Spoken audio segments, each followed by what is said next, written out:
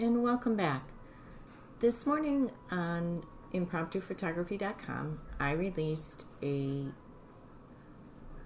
action set that has frequency separation at 2 different levels and tones within it to aid you in perfecting your skin tones. Now, this video today, I'm going to show you some of the basics of it, but I'm going to make another video later, possibly yet this week, that's going to go a little bit more in depth because the pure fact there's a lot of options to this action itself. I would like to give a special thank you to Jane Cashin at Photography, Little Moments Photography, Moo Photography, and Sue Zellers. They've been very patient with me and testing the actions that I've been writing, and at the same time just very supportive. And also I've been blessed with some really great images. Some of these that are in the videos over the next couple of months are theirs, and I always like to give those photographers that credit. So let's get started. When you receive your action, it's going to come to you in a zipped file, and it's going to look just like this. All you have to do is click on that to open it, and you're going to extract it all. I've already extracted it, so I'm not going to extract it again. So the first one we're going to do in PSE for the PSE users out there. And once you have your action unzipped, you load your actions exactly the same way as Photoshop. So you would do load actions, come over to the tones action, click on it, and load it. I already have mine loaded. I just adore this image from Little Moments. It makes me laugh, it makes me smile, and she's just a sweetheart to look at. So what we're going to do is play the action, and it's duplicating the background layer many times due to the frequency separation layers within it. Your dialog box comes up telling you to choose the general or the stronger. Paint it on with a soft white brush and adjust the opacity to your taste and liking. After your smoothing is done, then you're going to paint with a soft white brush again on any of the tone layers and adjust those to your liking. Now remember that you can take these tone layers and you can mix and match them also. In another video, I'll go into further detail of how to really get this to work at peak performance. So right now we're going to say continue, and we have to make these layers visible. So let's do that. And we're only going to use the general smoothing. She's a child, and I just don't like to edit children a whole lot because it is their personality. I believe in non-destructive editing heavily. So what I suggest is you start with a clean edit, skin being your last item that you're going to be doing, but save that clean edit as hypothetically PSD edit number 1. You could save it as PSD clean edit, something that you can go back to. Because of this duplicating the background so many times for the frequency separation and the skin smoothing and whatnot, it needs to be run on a merged or flattened image. Otherwise, it's going to take and throw this action all out of whack, the layers aren't going to remain and you might end up with a hot mess. So let's get started. Right now we can see that she has a couple of little imperfections. Also looks like she was maybe drinking Kool-Aid or eating Cheetos, and I've got a little trick up my sleeve for that in this nifty little action. So right now we're going to clean up just a couple of little spots on her skin. We're going to create a new layer, and we're going to bring this layer down above the general smoothing layer. And we're going to choose J for our healing brush, and we're just going to, real quick, because she's a kid, we're not going to get carried away.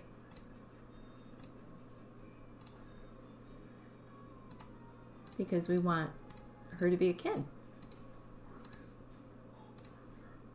So all in all, that looks pretty good as far as cleaning a child up. We're going to come down to the general smoothing, choose B for brush, soft white brush, and we're going to paint on the smoothing. We're avoiding the eyes, the nose, the nostrils. We're going to avoid the highlights of the lips. We're going to paint this on right quick here. And I use my backspace key to reveal my mask so I can see where I'm painting. It aids me to know if I've overstepped bounds. And it's a way of me double checking that I didn't blur out something that shouldn't be, like her eyebrow right here. So I just changed my brush to black to bring back her eyebrow.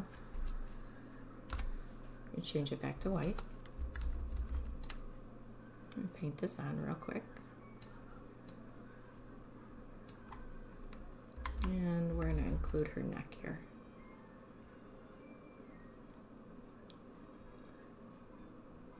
Also, by painting it on at 100% opacity, you're guaranteed at that point that it's going to be even throughout anything that you're painting on.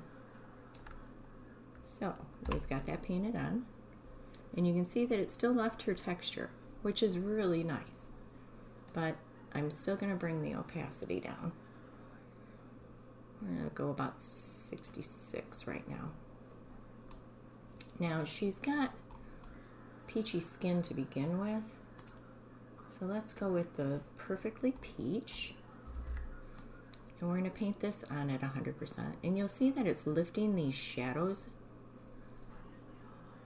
and lightening them up a little bit, but they're still maintaining their integrity of how the light wrapped her. And all this is doing is evening out her skin tone.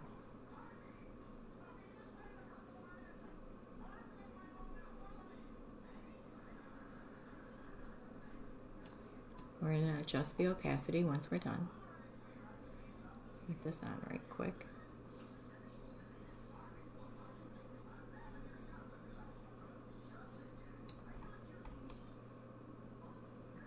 That looks pretty good right now. We're going to bring the opacity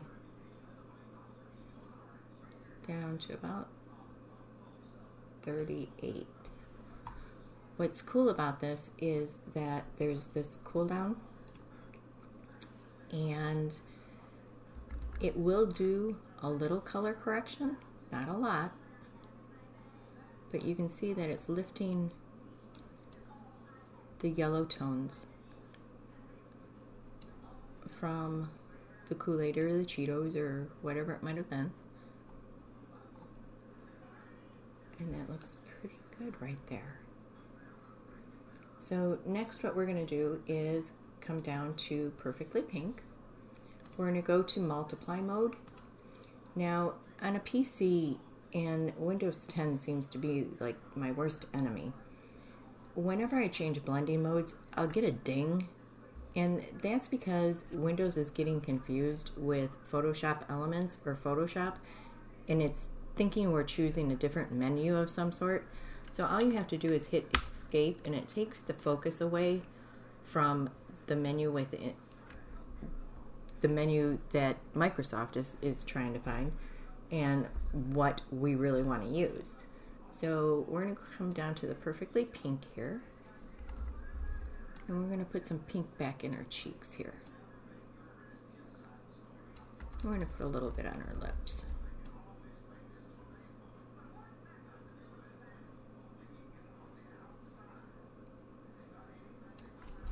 We're going to zoom out and look at this.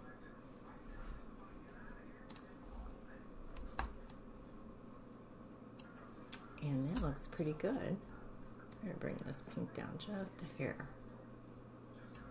So, this is our before. This is our after. I think I want to bring this down just a touch. There we go.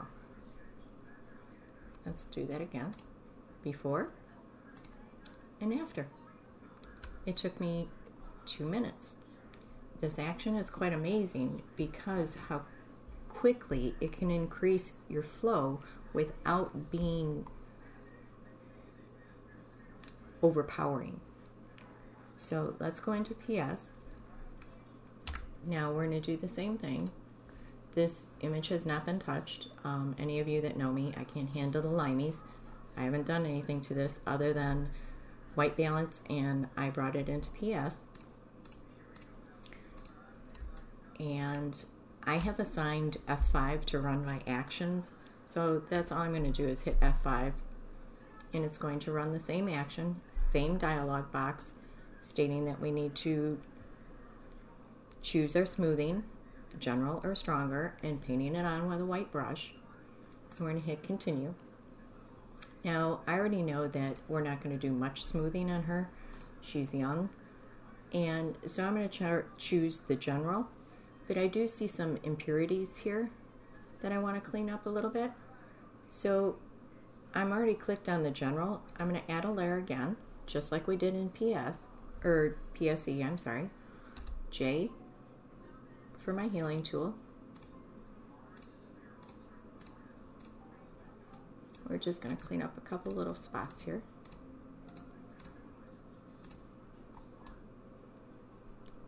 You all are being very patient with the video. I can get carried away.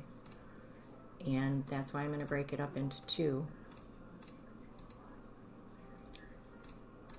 And that looks pretty good right now.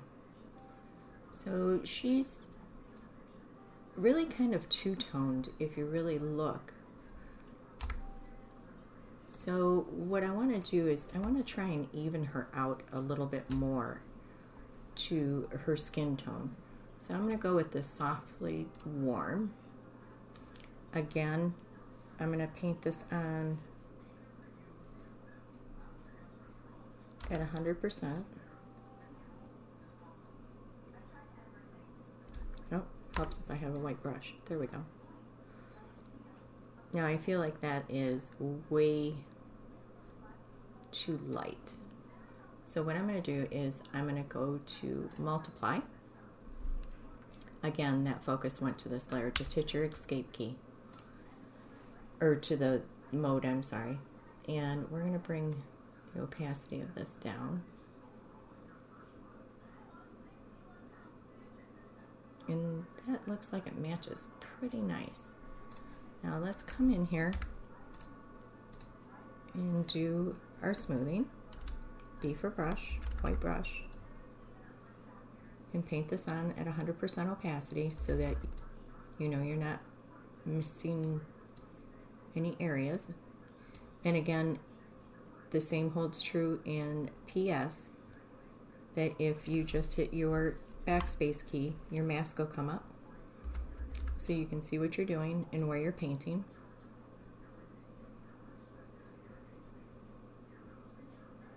We want to avoid the nostrils and any highlight areas because we really don't want to blur those.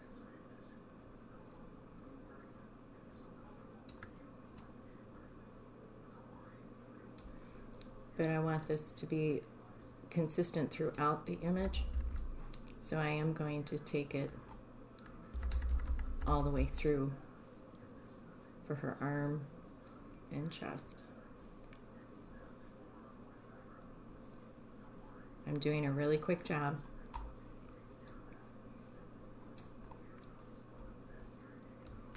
And let's look at her skin now. And I'm going to bring the opacity of this down just a bit because I want to see those freckles yet. And that looks pretty good right there. Now, she has a bit of a peach tone to her. So let's try the Perfectly Peach on her. Oh, and it works wonderfully on her.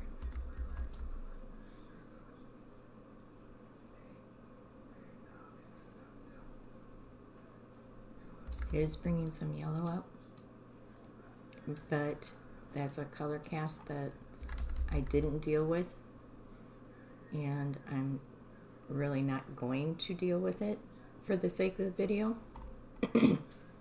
Excuse me. Because the reason of the video is to see the skin, not to learn about color casts today. But we'll come back to that.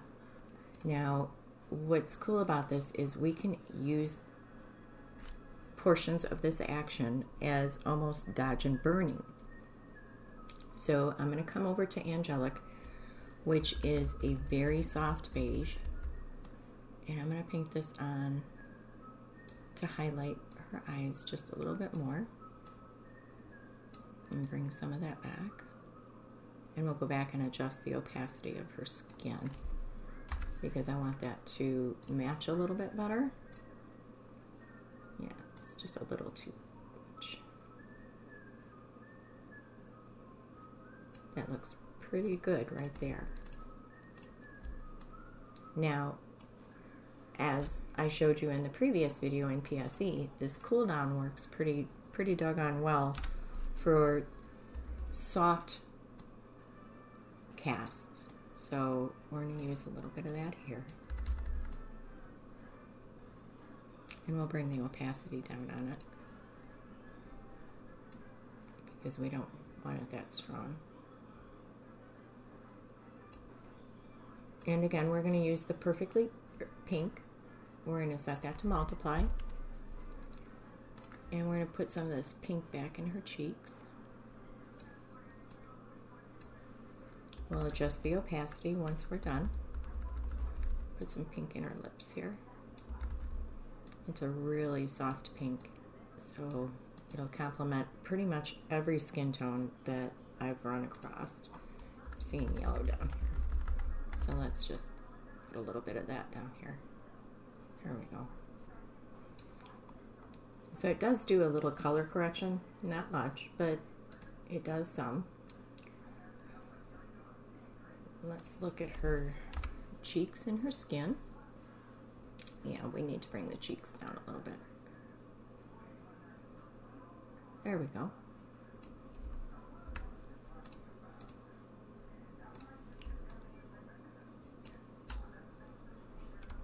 This is our before, and this is our after.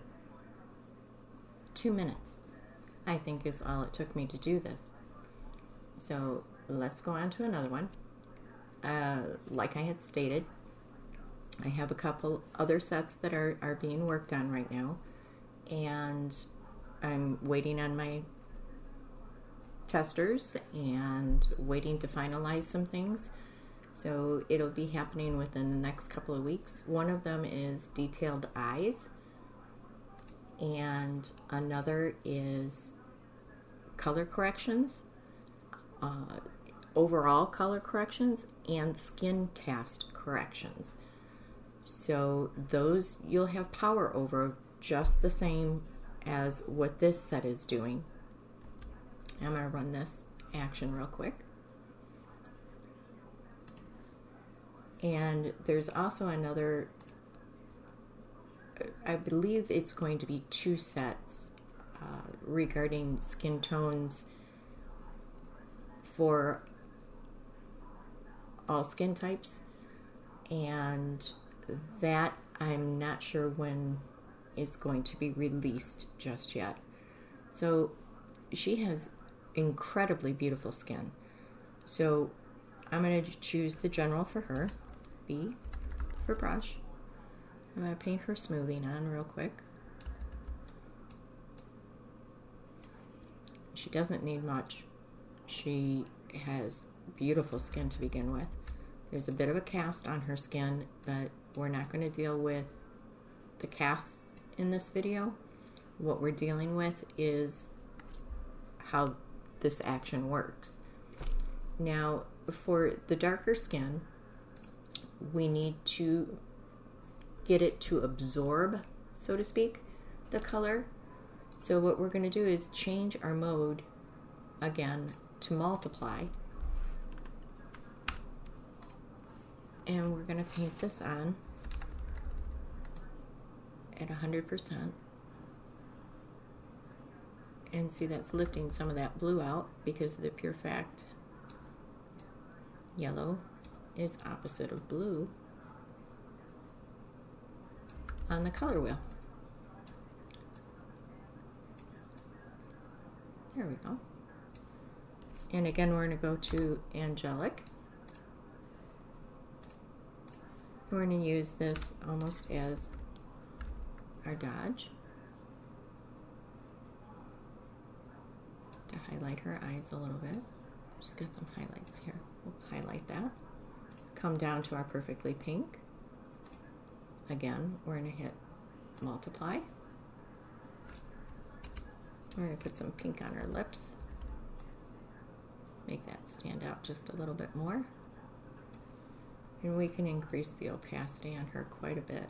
There we go. And let's try Peachy Pink. And we're going to do multiply.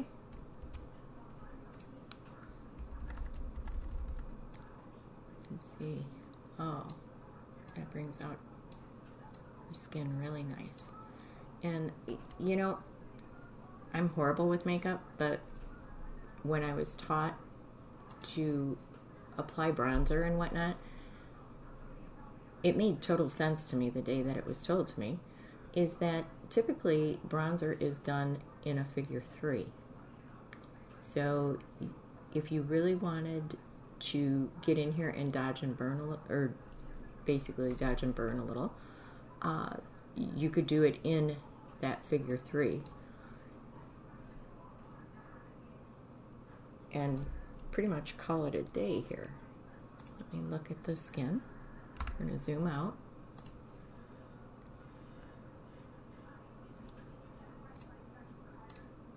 That took care of a lot of the blue. Nice. This is a birthmark, and my client had asked me to leave that there, so I'm going to leave it. Her elbow looks just a tiny bit yellow right here. Let's see if this cool down will aid in that. Bring that in just a little bit. Bring the opacity down. That helped a little bit. There we go. So,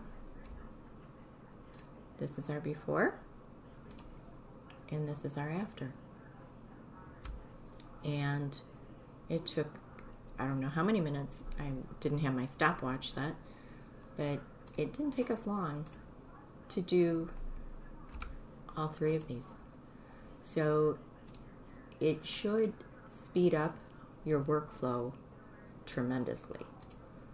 And the options that are available within the action are pretty endless. Again, I will make an advanced video going into detail of taking this a little bit further with the tones that are within this already. And again, there's going to be more coming in the very near future. It'll be a couple of weeks to maybe a month, and we should have everything tested and ready to go for you all. I truly appreciate all your kindness and support. Any comments, thoughts in regards to development or problems maybe that you might have running this for some reason, please reach out to me. I'll do what I can to help you. And as always, I thank you very much, and you have a great day.